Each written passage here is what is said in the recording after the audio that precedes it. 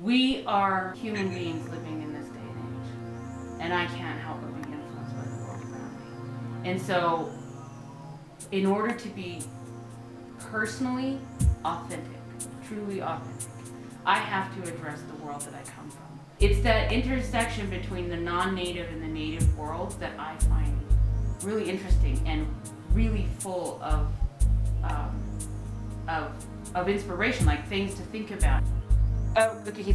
So the intersection between the like a contemporary art piece in the native world or an object in the native world. These two pieces, in fact, really hang well together because they're both it's both my mother's looking at this world through her eyes, which are very modern eyes. She has very modern eyes, even though she was, born in a little house in the middle of Oklahoma. Is a concession stand at a powwow, and it's a really big deal when the kidneys, like we eat kidneys, and it's a really big deal when they offer them for sale. And then of course Indian tacos and fried bread and pop, snow cones. And this is where most of all my work happens, which is over here. It's my bench, which I located in front of two windows and underneath a skylight with track lighting over the top. But the process is really tedious and time consuming. Those are all hand stitches. When they look at it, they're like, oh wow, that's so nice. But then when you look at the backside, you actually see the amount of each one of those is this. And so when you're looking at even like bigger pieces, like, cradle boards or really fancy ornate things, a brain tanned deer hide is a traditionally tanned hide where the hair is scraped off, and then the brains and liver of the animal are rubbed into the hide until it's soft, and it's a very long, laborious process. So these hides run between $150 to $300, $400 for a good deer hide.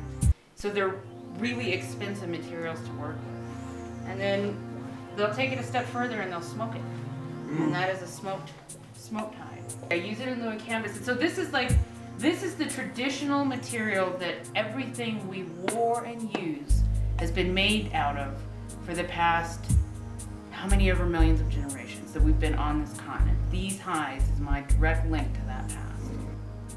I like them because of what I said earlier. They're my direct link to I hate that word traditional. They're the direct link to the people who came before. These are the shoes that are at the Smithsonian. They're called Kiowa Days. Beadwork really is kind of the ugly stepchild.